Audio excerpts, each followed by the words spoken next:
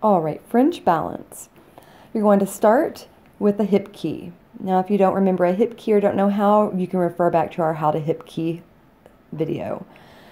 The bottom leg you're going to wrap 3 times, and make sure you wrap close up inside of the thigh.